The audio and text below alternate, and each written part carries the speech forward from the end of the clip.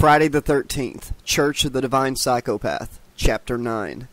Jason Voorhees stood at the head of the room, the cross teetering at his back and the screaming, cowering congregation spread out before him like a salad bar of murderous possibilities. Eyeing the machete on the floor, he hurled Mark Brody's head aside and bent to pick up the familiar edged weapon.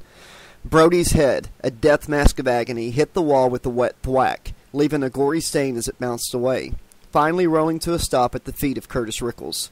Rickles stared into Brody's blood-smeared dead eyes. He'd seen a lot of nasty shit during his days in the Corps, but none of it had ever made him want to piss his pants and run like this did. Rickles tore his gaze from Brody's lifeless eyes just in time to see Jason striding towards him, drawing that machete back, ready to take a swing. The ex-Marine made a move to dive out of the way, but slipped in the blood that oozed from the stump of Brody's neck, and crashed through the first row of folding metal chairs. Coming up in a noisy tangle, with the seats stained with Brody's sticky blood, Rickles watched as Jason stopped, slowly turned his head to side in on his target once more, and came towards him again. That's when Rickles really did piss his pants. Following Kelly's lead, numerous other God-fearing church folk had hightailed it for someplace less deadly, but amazingly, others still remained in their seats, believing themselves to be witnessing the will of God fulfilled right there in front of them, in gory color and 3D. These folks simply stared in silence as Jason Voorhees closed in on Curtis Rickles, ready to see how he'd fare when faced with the Lord's judgment. Father Long, too, merely watched as his good right hand quailed before the hand of God. Don James had jumped through the window that the generator cables fed through, smashing through the glass and wood without concern for the multiple lacerations he suffered in doing so. A couple other men had followed him, getting off a little easier thanks to James's initial clearing of the way. Frantically, Rickles fought to extricate himself from the folding seats. Jason took a swipe at him with the machete, the blade glancing off one of the chairs but still taking a chunk of meat out of Rickles' right forearm. Rickles howled in pain. Freeing his left arm, he snatched up a chair and flung it awkwardly at Jason. The edge of the chair smashed into the killer's hockey mask, scarring the hard plastic and clattering to the floor. Other than to snap his head back, the impact had no discernible effect on Jason himself. Get the fuck away from me! Rickles shrieked, clutching his wounded arm and trying to crawl away from Jason. Those members of the congregation who had remained in their seats knew that that kind of language wasn't going to help Mr. Rickles' cause at all. A second folding chair bounced off of Jason's barrel-like torso, this one thrown by Roger, or was it Robert? "Don't interfere!" Father Long yelled at the would-be hero. His attention diverted from Rickles for a moment. Jason turned to face this new challenger, seizing the opportunity and not giving a goddamn what happened to the man who had helped him. Rickles quickly kicked himself loose from the last of the chairs. Slipping and sliding in all the blood, he scuttled away on all fours back towards Father Long. Roger, or Robert, stared in shock as Jason stomped towards him, kicking metal chairs from his path. Pausing, the resurrected mass murderer found himself distracted by the assortment of potential victims surrounding him. In particular, Meredith Host, who was screaming at the top of her rather attractive lungs and tugging at her father's arm in vain effort to make him leap from Jason's killing ground. "Daddy!" Meredith shrieked, straining to pull the man from the seat. "Please, please, please, Daddy, come on!" Unmoved by his daughter's appeals, Mr. Host maintained a firm grip on his wife's hand. They both stared vacantly as the heavenly vessel moved beyond reason by this vision of spiritual justice being played out before them. Prioritizing his victims, Jason raised his machete and viciously slashed at Roger, or Robert, cutting a gaping 14-inch gash in the man's chubby midsection from right shoulder to navel. While Roger, or Robert, watched his intestines begin to slide forth from the bloody wound, Jason pushed his way towards the hosts. "Mommy, please!" Meredith cried. She heard a loud, wet splat and looked over to see a large pile of Roger, or Robert's, guts hit the floor. They were followed closely by Roger, or Robert, himself. "It's going to be just fine, honey," Mr. Host said, not taking his eyes off the approaching figure of Jason Voorhees. Meredith watched Jason push the last few chairs that separated him from the host out of the way. Her eyes followed the machete blade as he raised it high. "I'm a sinner!" Meredith screamed into her father's ears. "I have lust in my heart, Daddy! Do you hear me?" Meredith's father looked calmly up at his daughter. "Then you must kneel and be judged." He was interrupted as the blade of Jason's machete sank deeply into his skull, cleaving his face like a Sunday ham.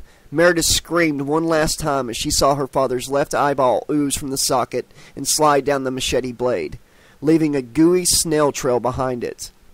The disgorged eyeball came to a stop, resting against the back of Jason's rotted hand.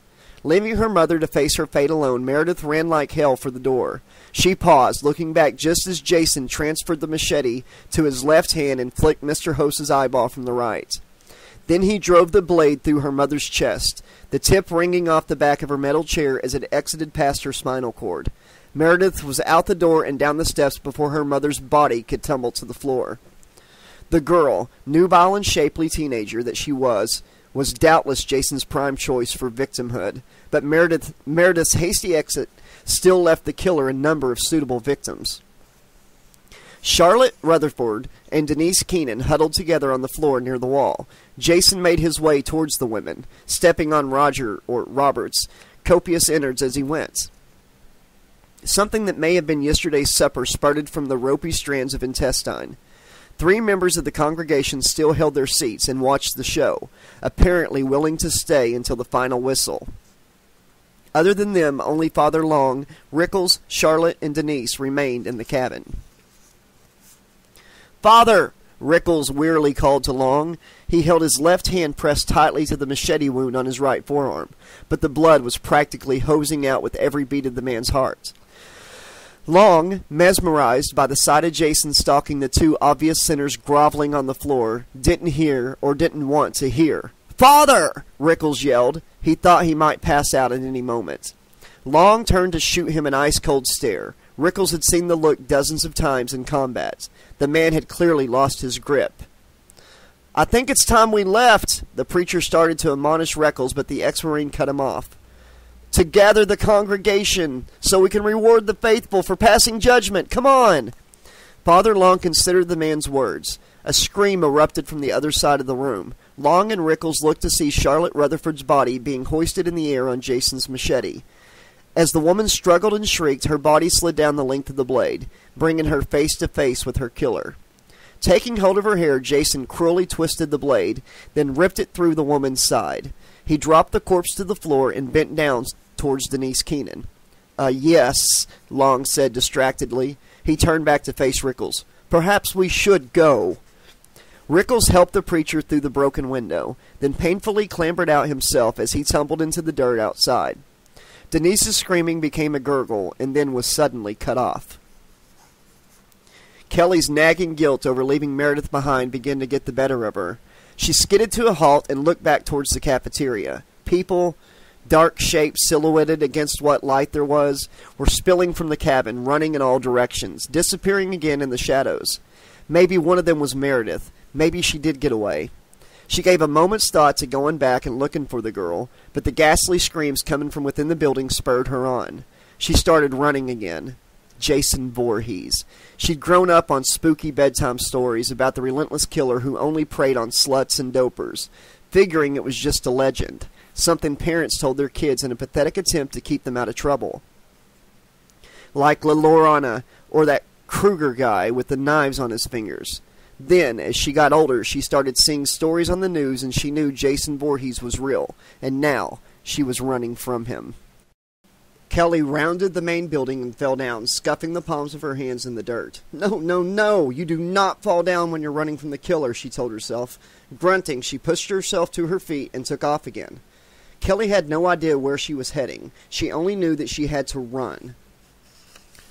What was she doing? She couldn't run all the way back to town. She already felt like she was going to have a heart attack.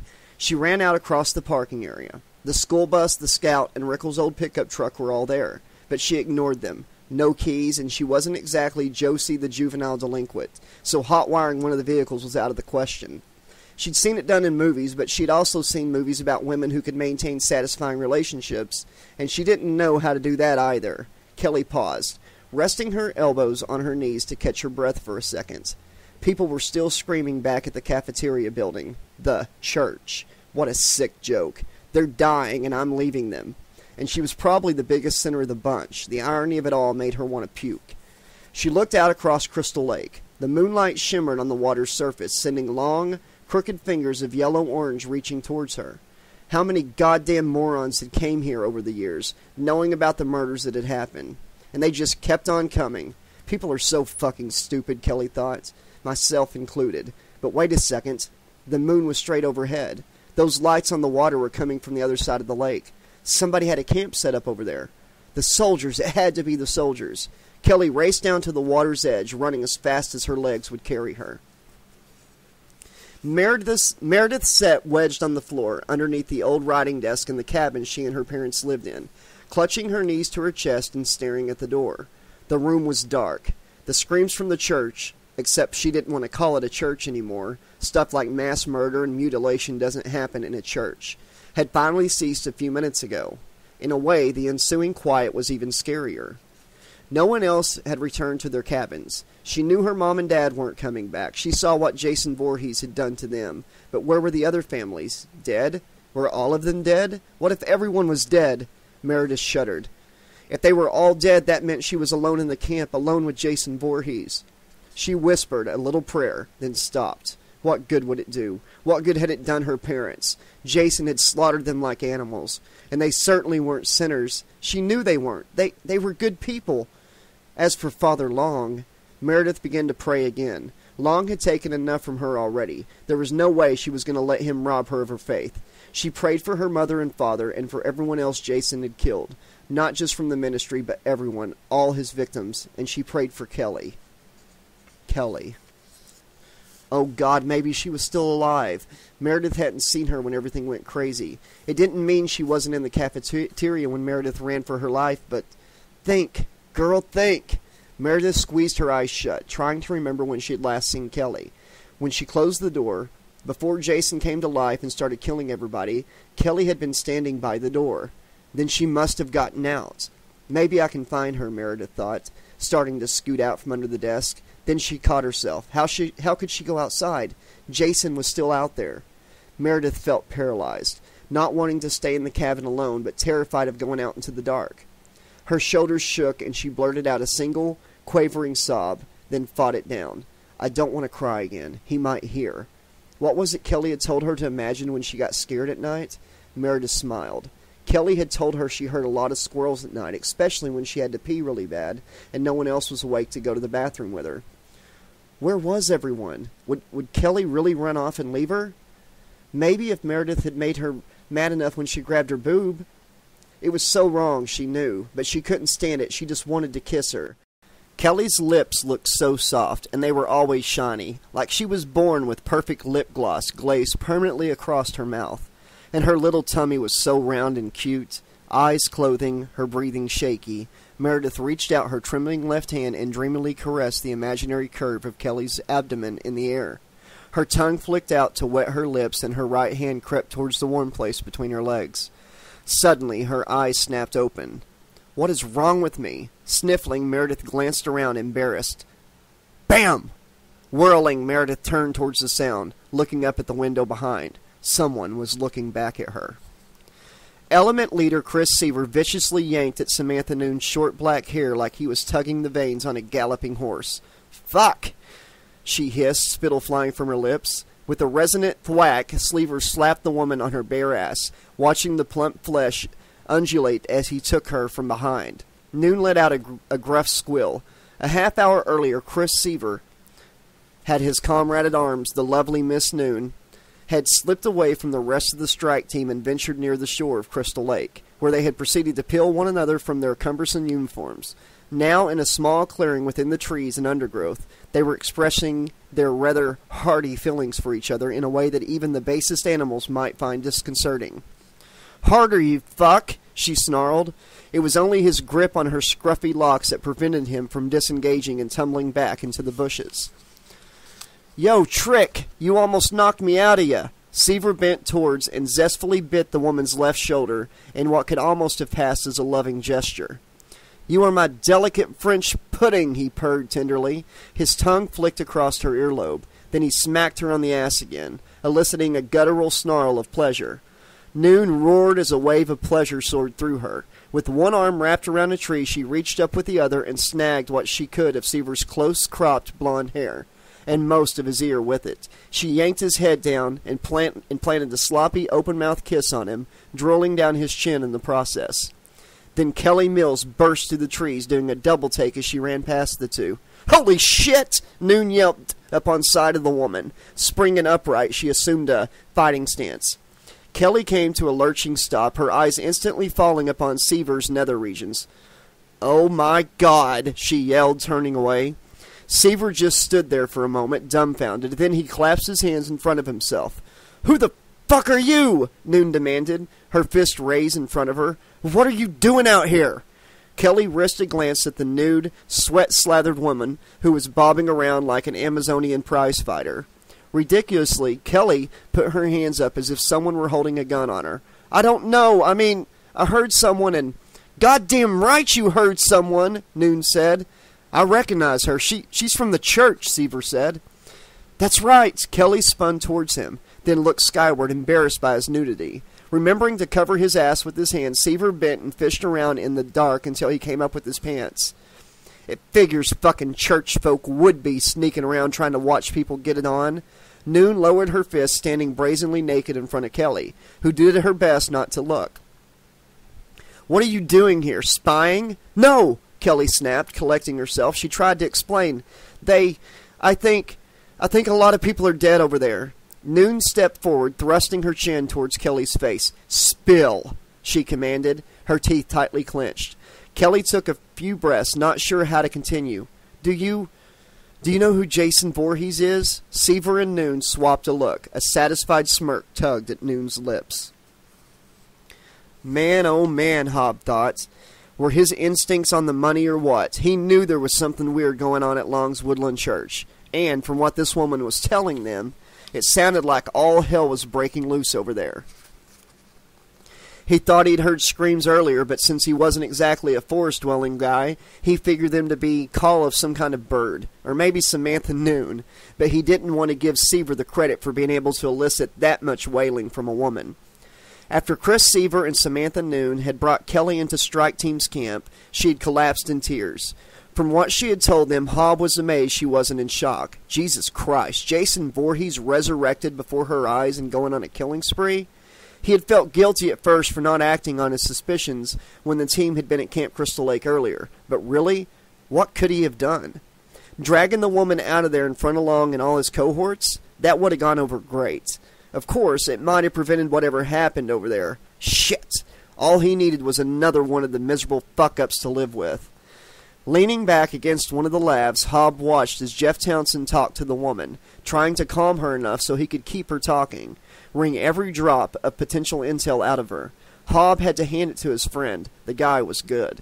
Holding Kelly's hand, brushing the hair back from her tear-streaked face, the sympathetic way he spoke to her. Jeff seemed to have genuine affection and concern for the girl. Somebody like Seaver would have just screamed at her to get the information he wanted. Hob looked at Seaver, who knelt at the back of another lab, prepping the operations for an insertion into Camp Crystal Lake. Seeing Samantha Noon standing over her sweetie pie, her face still flushed from the underpants polka they'd surely been doing, Hob couldn't help but think that insertions were the only thing on Seaver's mind. Somewhere just beyond the lights of the camp, a branch cracked in the forest. Hob instantly shouldered his FN MK-46 machine gun, while around him a variety of weapons were leveled at the trees surrounding the team. Bright red beams of laser lights crossed in the darkness over the operators sought a target. "Come on out," Hob wailed.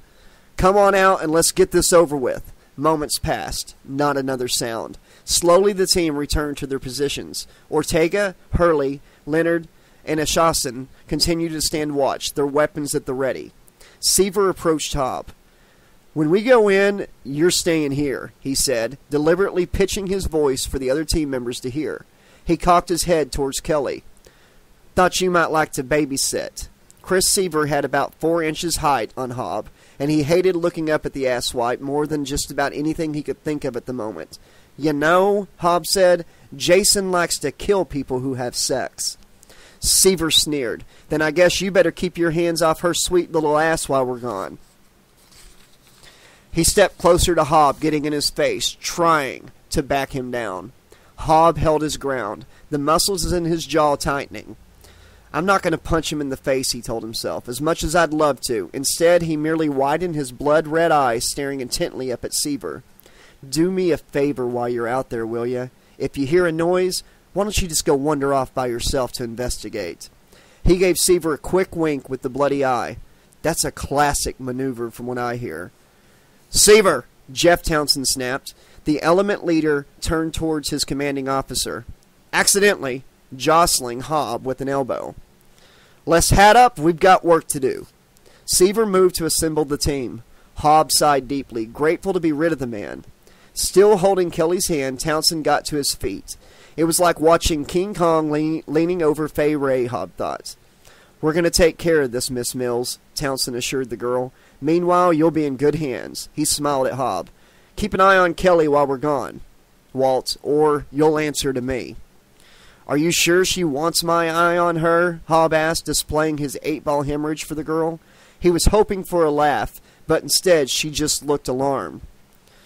Would you rather I take him along? Townsend asked Kelly. She shook her head and smiled a little, appreciative of the attempt to cheer her up.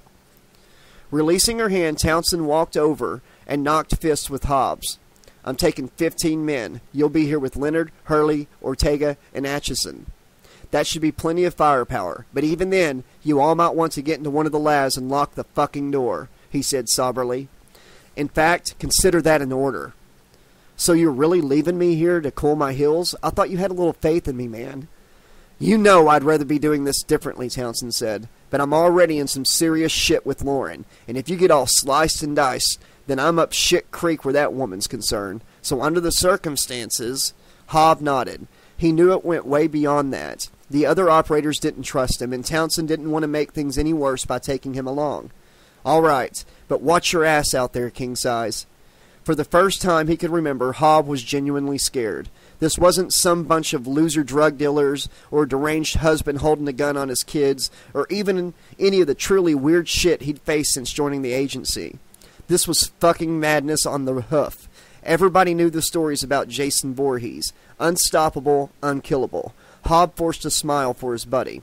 Unless he cut you up into little pieces, we'd never find a coffin to fit you anyhow. If his voice hadn't cracked, nobody ever would have guessed he was close to crapping himself. Just a fucking douchebag with a machete, Townsend said. I'll bring you his hockey mask. He clapped Hobb on the shoulder and trotted away, joining the 15 operators who would accompany him. They piled in through the back hatch of one of the labs, and within seconds, the massive vehicle's engine thundered to life. Hobb jumped as Kelly's hands closed on his upper arm. She looked at him plaintively. I just want to stay close to you, okay? He stared at her for a second. Yeah, he said softly, the word swallowed up by the noise of the lab's engine. Looking away from Kelly, he watched as the armored transport jerked into gear and rumbled away into the night, its lights flickering through the trees.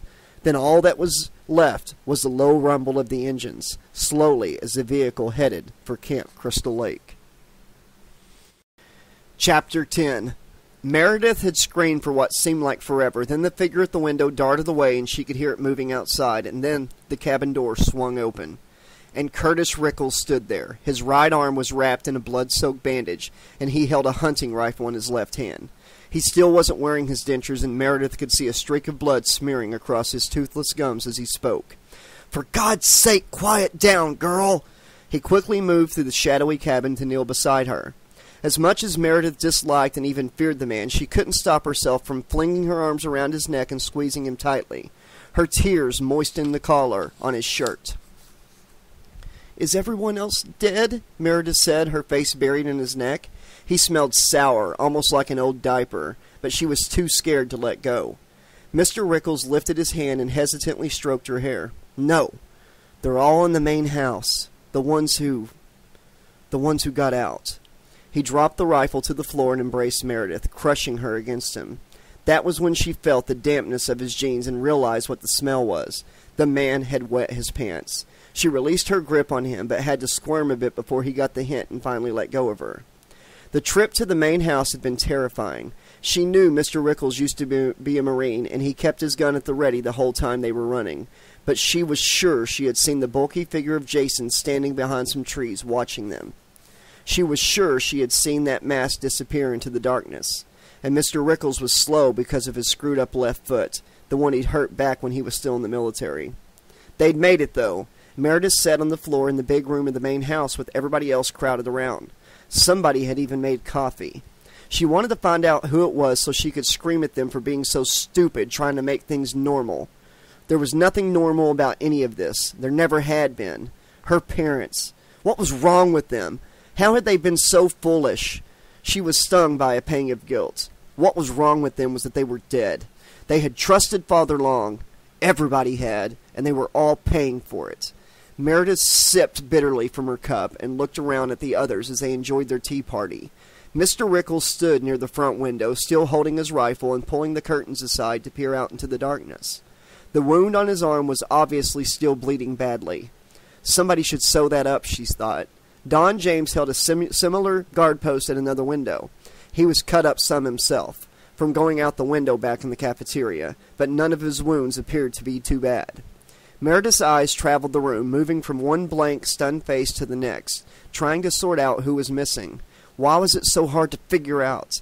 She didn't see Denise, and she knew what had happened to Mr. Brody, of course. Besides her mom and dad, who else was gone? That chubby man who liked Kelly. Where was Kelly? Kelly! Meredith got to her feet, looking frantically around the room. Is Kelly here? Honey, Mr. Rickles began.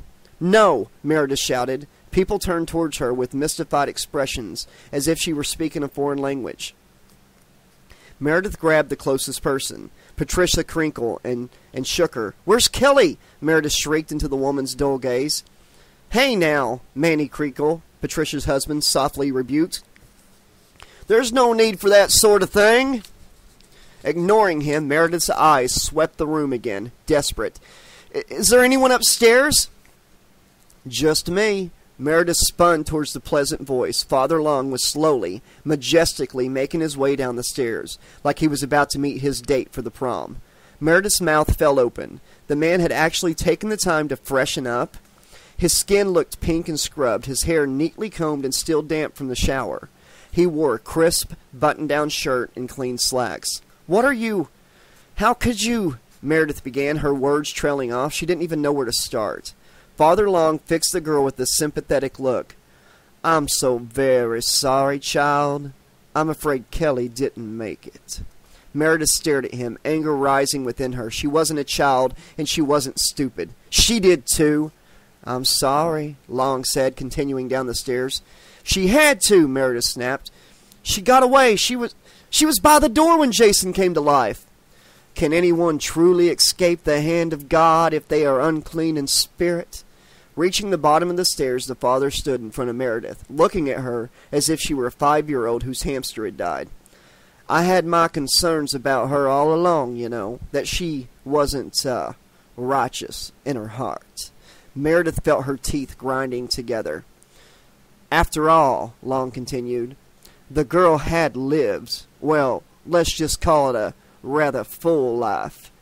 She lacked a moral compass, and the good Lord, in his wisdom, simply didn't approve of that sort of behavior. Meredith slapped Father Long, the impact snapping his head to the side.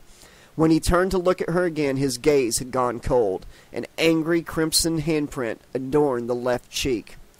You're lucky, you know, Long calmly told the girl. She would have led you down the same path. What about my parents, you asshole? My mom and dad weren't righteous enough, huh, right? They never did anything bad in their lives. Language, honey, Long smiled patronizingly. Apparently you were mistaken. You saw what happened in the church. The heavenly vessel stood before your parents, and they were judged to be unclean. This is not the time to lie to ourselves when our hearts know otherwise, girl. We can only conclude that your mother and father had committed vile sins against the Lord. Furiously, Meredith flung herself at Long, but was captured by Rickles before she could reach the preacher. The ex-Marine struggled to restrain the girl, her fists and feet flailing wildly. Let me go! Rickles pressed his lips to her ear, whispering. Gentle down, darling, he coaxed. Gentle down now, this won't help anything. Meredith continued to struggle. Long held that smile plastered across his face, but took a couple steps back. just for safety's sake. Please, honey, Rickles said. We're all in the same boat here. Let's not rock it. Exhausted by everything she'd been through, and with her momentary fury spent, Meredith relaxed in Rickles' grip. The ex-Marine availed himself of the opportunity to nuzzle her hair, inhaling the girl's scent and smiling. She bristled, but was too weak to fight him off. What would your parents think if they saw you now, young lady? Father Long scolded Meredith. Swearing, fighting, disrespecting your elders? He gave his head a sad little shake. They may have been judges as sinner in God's eyes, but they raised you better than that, I think. You killed them, Meredith hissed. No, Long said, gazing at her intently. I freed them. Freed their souls so they might find salvation. He stepped forward, still clutching Meredith tightly, her feet dangling above the floor. Curtis Rickles moved aside, allowing the preacher to enter the big room. The surviving members of the congregation looked expectantly to their shepherd. Long gestured towards Meredith. This young girl is obviously in need of further spiritual guidance. I'll have to see to that, he added thoughtfully.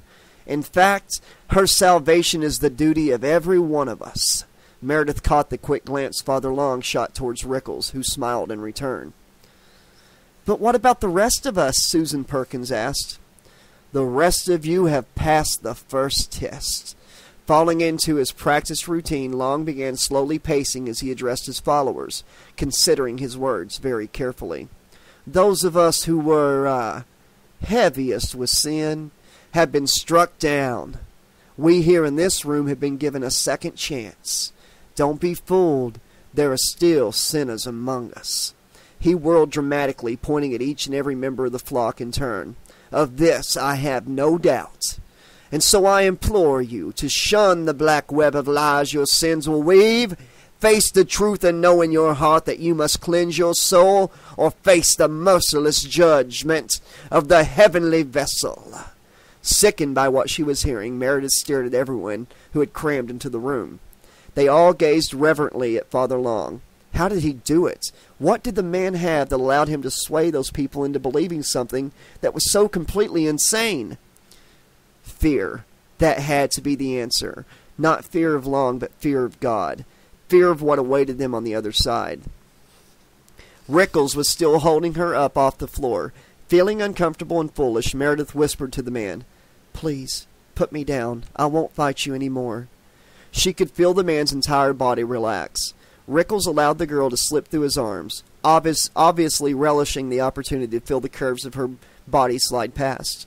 Once on her feet again, she smoothed her clothing and collected herself. I will not let fear control me, she told herself. I will not. It was fine to be afraid of the maniac with the machete who was prowling around out there somewhere, and of the so-called man of God standing before her. But of God himself, no. She loved him, as her parents always taught her to do. She would never discover what made her mom and dad believe in Father Long. Maybe it was simply that they were old and had begun to fear death so much that they were desperate for assurances that they'd make it to heaven, and they saw that in Long. She could forgive their mistake. But these people here in front of her, after everything they'd seen that night, still hanging on Long's every word, still believing he offered some sort of salvation, they deserved no forgiveness. They were just stupid. We could leave, you know, Meredith said calmly. Scowling, Father Long stopped pacing, annoyed at the girl's words. I am speaking, young lady. She ignored him. We could just get in the bus and go, everyone. Rickles laid a hand on her shoulder, pulling gently at her. Meredith, please. She shrugged his hand away and took a step forward, out of reach. I'm not trying to fight or cause problems, she continued. I just think the smart thing is to get away from here. We have to tell someone what happened. We have to report the murders. Murders? Long snorted. Shut up, Patricia Crinkle suddenly blurted. The woman stared angrily at Meredith. I'm sick of your disrespect and your blasphemy. Meredith looked at the woman in disbelief. Are you fucking insane? Patricia leapt to her feet, her face twisting. You should have been judged. You shouldn't even be here. Mr. Rickles, Long said, his implication quite obvious. You should have been chopped up back there with the other sinners, Crinkle screamed. Meredith was dumbstruck. Curtis Rickles stepped up behind her, taking her hand. Meredith, darling, please. This isn't helping anyone. She looked up at the man, tears welling in her eyes. I just want to leave, she whispered. I want us all to leave. Just go someplace safe, somewhere where we can all be safe. We can't do that, honey. We can't leave. But I can promise you, I'll keep you safe right here. How can you even say that, she wanted to ask. She struggled to bring the words up, give them voice, but she no longer had the strength. Wearily, Meredith leaned her head forward, resting it on Rickles' chest. He still smelled like piss, and he still gave her the creeps, but she felt like he was the only one on her side. You all heard that, did you not? Long said, sermonizing again. You heard the words coming from that young woman's mouth. He began to pace once more. That is the voice of fear. Fear is an instrument of evil. He was twisting things around, taking what she said and using it to further his own ends. I'm not saying to you that this girl is evil. No, on the contrary, she can be saved. I still believe she can meet the vessel and pass his glorious judgment.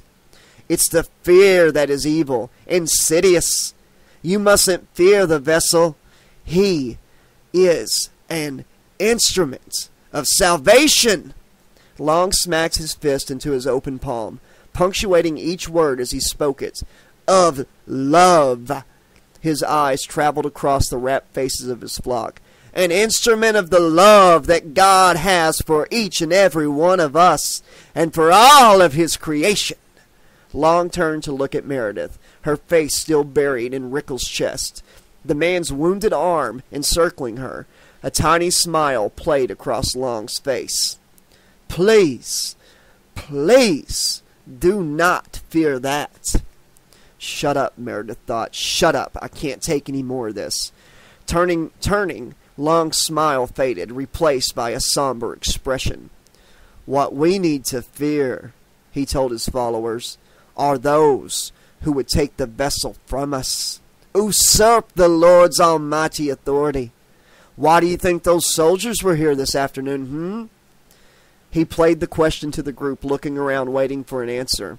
Do you think they were here to make sure our lease was in order? Or perhaps to see that we had adequate indoor plumbing? The father sighed, his eyes closing wearily. No.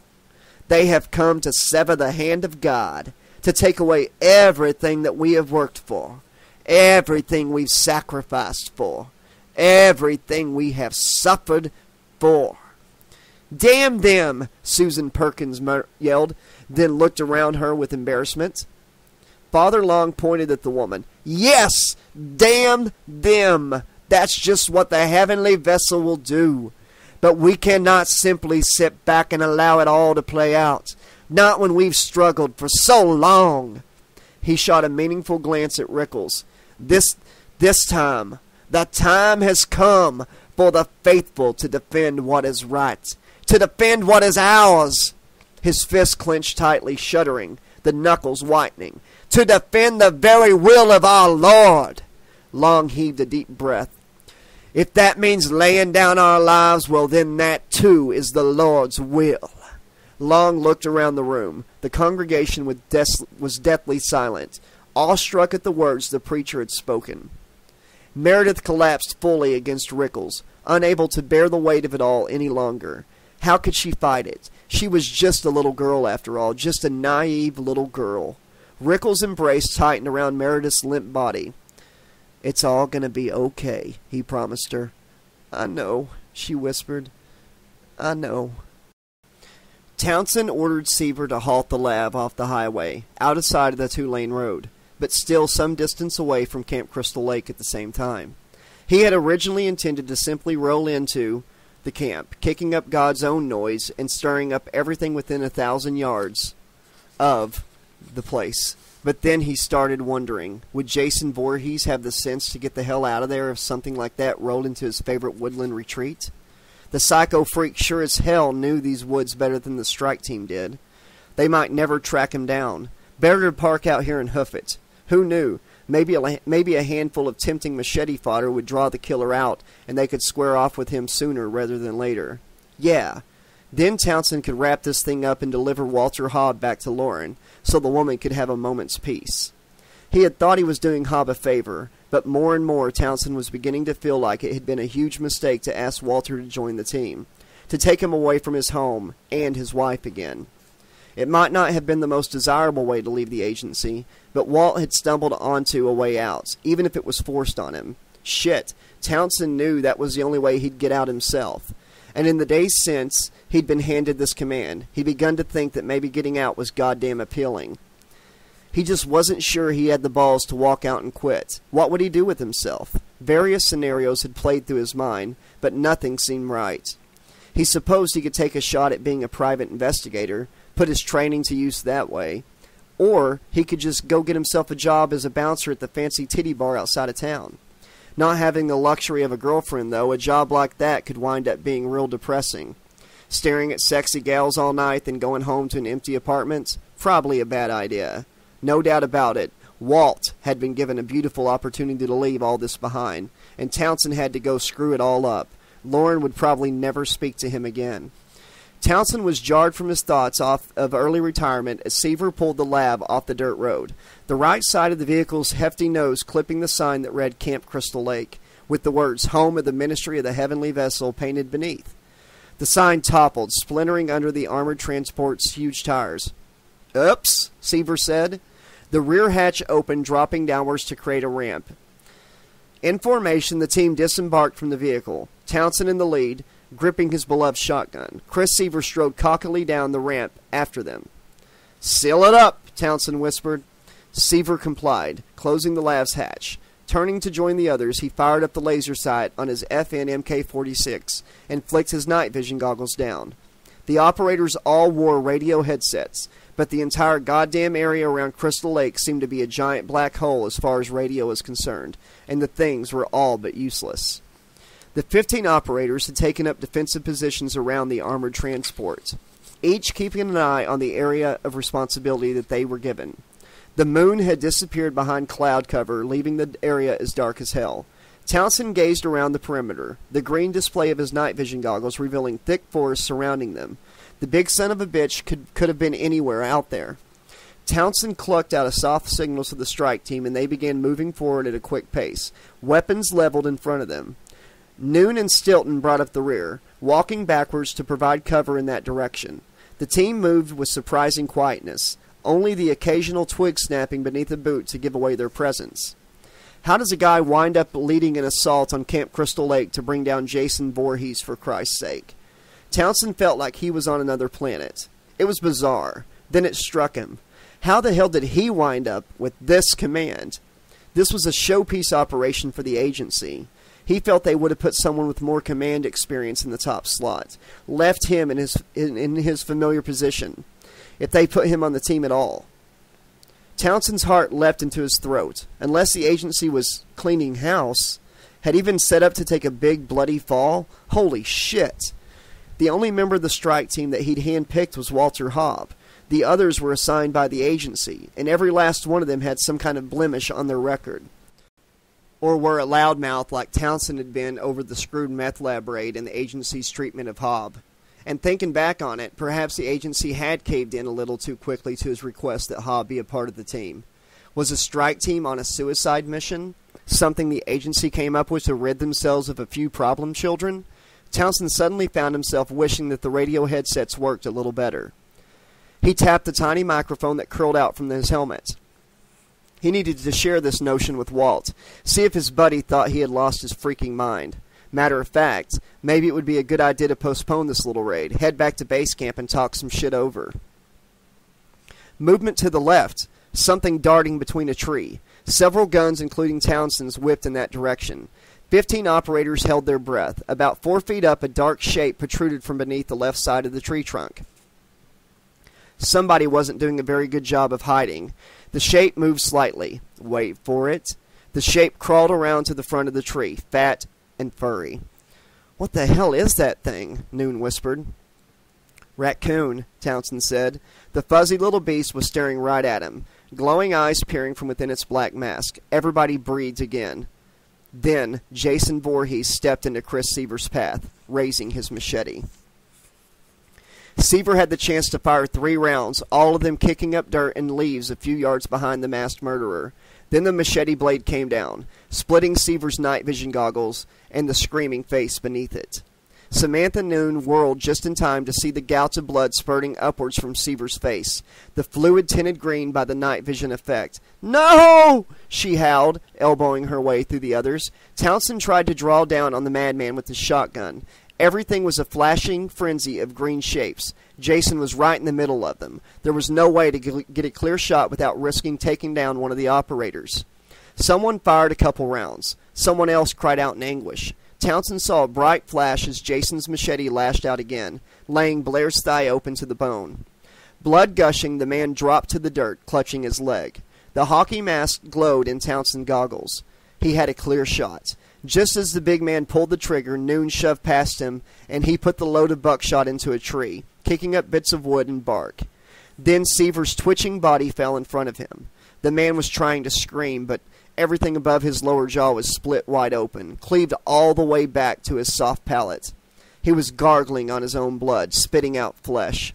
Sporadic gunfire and more screams. Townsend was sure he saw slugs impacting in the killer's torso, hammering him backwards, but the goddamn machete continued hacking and slashing through the team.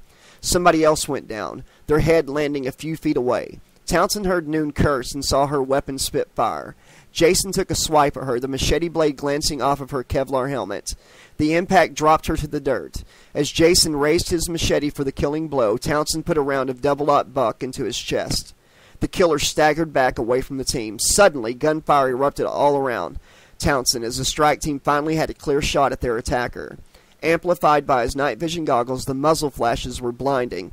"Hold it! Hold it! Hold it! Hold it!" Townsend yelled. The gunfire ceased. Through the drifting haze of gunpowder smoke, Townsend could see nothing. Jason was gone. 4 operators were down. Blair was the only one of those still moving. "Circle up!" Townsend ordered. What was left of the strike team rapidly formed a tight circle around their fallen comrades, weapons trained on the dark woods that enveloped them. "Call it off!" Townsend barked. Immediately, the team members rattled off their names in sequence. No response from Seaver, Miller, or Hall. Blair was making all kinds of noise, so Townsend checked him off on the survivor column, for the moment at least. Mosley, a young guy who looked like he might have shit his pants just a little, hurried forward and knelt alongside Blair, withdrawing an inch-wide zip tie from a vest pocket. Mosley quickly began wrapping around Blair's injured leg to serve as a tourniquet. Pushing her night vision goggles up on her head, Samantha Noon went to Chris Seaver's side. His twitching had stopped. So had the gargling. The blood was overflowing from his dead mouth and spilling into the dirt. "Motherfucker!" Noon hissed. It was about the most romantic thing the woman could have said. Blair was gasping and moaning, rocking back and forth and gripping his bleeding leg. "Move your hands," Mosley told him. "Move 'em. I can't tighten this thing with your fingers in the way." Relenting, Blair released his hold on the leg. The blood flow instantly increased, bubbling out like a garden fountain. "Oh, shit!" he moaned softly. Mosley hurriedly tightened the zip tie and locked it off. "I'm hit," Stilton said. Townsend moved to check out the man's wounds. Stilton painfully lifted his right arm. The sleeve of his uniform was torn open and bloody. I don't think it's bad," Stilton said optimistically. Townsend examined the wound. "Hurts like a son of a bitch, though, doesn't it?" Stilton nodded. "Mosley, when you're done with that, here's another one for you," Townsend said. "A minute," Mosley answered. "Press down on it for now." Townsend took a firm grip on Stilton's wound and applied pressure. As he watched the blood trickle through his fingers, Townsend weighed the possibilities. Was it a setup? If so, the agency had already cleared out a pretty good number of the troublemakers. Samantha Noon stepped up in front of him, glowering at him like a pissed-off lioness. "We need to keep moving," Townsend told her. "See what went down at Camp Crystal Lake." What he had wanted to say was, "Let's get the hell back to base camp. I think we've been ass-raped by our bosses." But he still didn't feel certain enough about his concerns to voice them to the others. "Fuck all those stupid Jesus freaks. Far as I'm concerned, whatever happened, they got what was coming to them." I can't help but agree with you, but that isn't the point. We've got a job to do. Noon sneered. That job just ran the fuck off into the bushes after killing 3 of us. We need to be on that motherfucker's ass like the coyote on the Roadrunner. That's a really bad analogy, Noon. Shit didn't exactly ever work out for the coyote, Townsend pointed at. Whatever. All I'm saying is, I know what you're saying, Townsend interrupted. He realized he was squeezing Tilton's arm a little too tightly. The whole team was tensed up, scared as hell but not willing to admit it. He didn't need Noon crawling up his ass to add to his problems.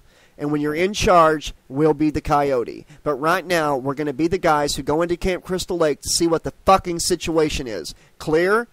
Frowning, Noon watched as Mosley hustled up and took over dealing with Stilton's gunshot. As Townsend released his grip on the man's arm, blood gushed from the wound, spattering the ground. Is that clear? Townsend repeated, wiping his hands on his pants. Clear, Noon snapped. Satisfied, Townsend called back over his shoulder. Blair! Still with ya. Can you move? I sure as hell ain't staying here, the man said, but I can guarantee I won't slow you down, sir. Townsend turned to look at Stilton. Mosley had cut the man's sleeve open and begun treating his bullet wound. It was pretty bad. The MK-46 delivered some hellish stopping power, and Stilton had taken the round at close range. How's it look, Mosley? The medic continued to work as he replied, I think I can fix it. Good man, Stilton. Mosley, I want you two to take Blair back to the lab. Mosley looked stricken. By ourselves? I'm the only one who wasn't wounded. What if Jason? Sisson will go with you, Townsend said, annoyed but understanding Mosley's concerns. Fuck, Sisson said, short and bulky. Sisson looked like a cartoon armadillo in his body armor and protective gear. He carried a Milcor 40mm grenade launcher, the fat ammo cylinder cradled against his belly. I didn't even get a shot off during that rumble. Well, maybe you'll get lucky on your way back to the lab, Townsend said snidely. Let's hope not, Mosley muttered, continuing to fuss with Stilton's wounded arm. Hoping like hell he was wrong about the agency, Townsend rounded up the others and set out for Camp Crystal Lake. The sound of gunfire in the distance drove Hobb to his feet in the crew department of the lab. Sounds like they found themselves a target, Atchison said, grinning. Hell, we might be going home tonight. The sporadic distant popping suddenly increased wildly, then just as quickly faded away to nothing. Hobb looked at Kelly. The girl's eyes were clamped shut, and she was nibbling on her lower lip. Everyone was silent and listening intently. Several moments passed without any more gunfire. Mr. Jason Voorhees, meet Mr. Superior Firepower. Bruno Ortega swapped a high five with Hurley. Hobb wished he could share Ortega's confidence. Damn it, he should have been out there. Or he shouldn't have been there at all. He wasn't sure which. With the amount of respect he commanded from his fellow operators, he'd almost be better off working the grill at White Castle. Useless. He felt useless, and that was the one thing he couldn't tolerate. Why hasn't Towson radioed in? Hobb said. Were you taking a piss or something when we tested the headsets? You know the radio doesn't work for shit out here, Atchison said.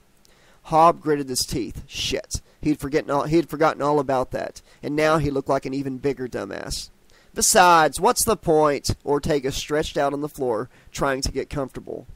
They're going to roll back in here with Jason tied to the hood of that lab like a goddamn deer, man. Or maybe they're all lying in pools of their own blood, Hobb thought. Yeah, and if the radios did work, those pussies would just be calling in wanting us to do the heavy lifting, Hurley said, smirking, asking for help from the real heroes. That's us, Ortega said, his eyes closed. Maybe we should head over there, Hobb suggested.